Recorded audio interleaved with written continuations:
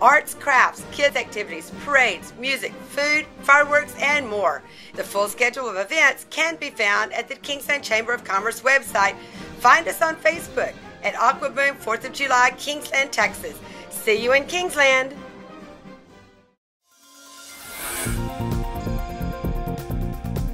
Hey everyone, I'm Jared Fields. You've tuned in to a Tribune News Break on ThePicayuneTV.com. A local Boy Scout builds a structure which could save the lives of people who visit Lake Marble Falls. Commend your leadership and hard work and thanks you for completing this project as part of your service to your community as an Eagle Scout. A representative of the Lower Colorado River Authority commended local scout Joseph Hugunin recently for a project he completed to become an Eagle Scout.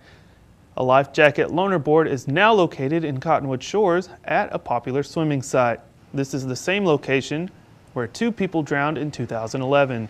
The site is near a public boat ramp just off Lakeview Drive on Lake Marble Falls. At that time, the community reached out to the Texas Water Safety Coalition for assistance in making the area safer. Local leaders found a solution when this 15-year-old Marble Falls high school student decided to step forward.